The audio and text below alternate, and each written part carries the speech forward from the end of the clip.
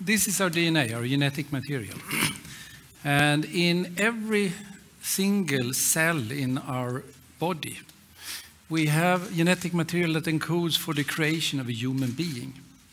And this information is stored in DNA and is written with a very simple chemical language containing only 4 letters or 4 bases, A, T, G, and C.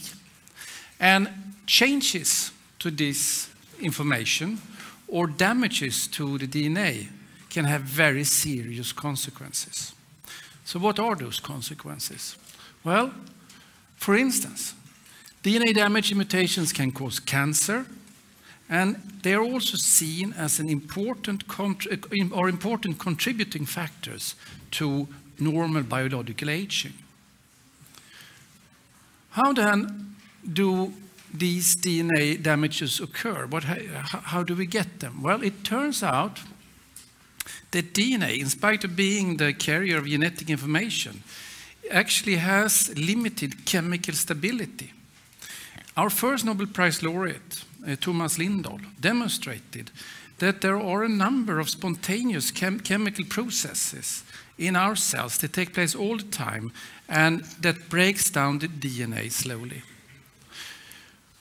For instance, just one of these processes is what you have here. Normally in the DNA you have base pairs between C and G, 2 different bases.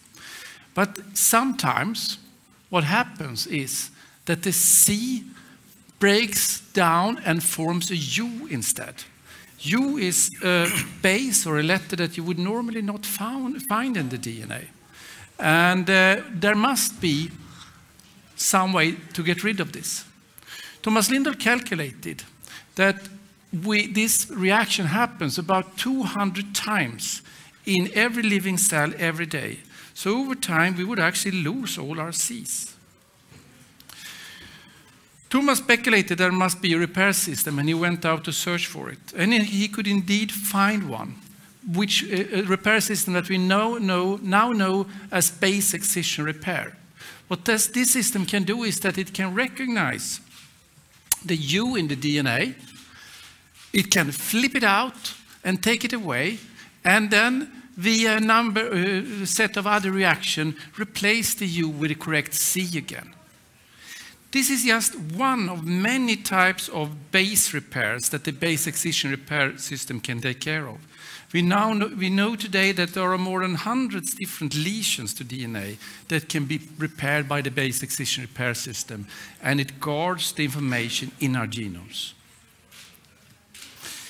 DNA mutation may also arise during DNA replication, which is the process when the genetic material is copied.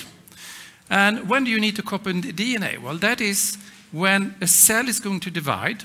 You need to take the genetic information in the first cell, and you need to make 2 copies that can go to the 2 daughter cells. And in order to do this, you need to replicate or copy DNA. And what happens then is that the double-stranded DNA is split open like this, and each of the 2 original strands are used as templates to synthesize new companion strands.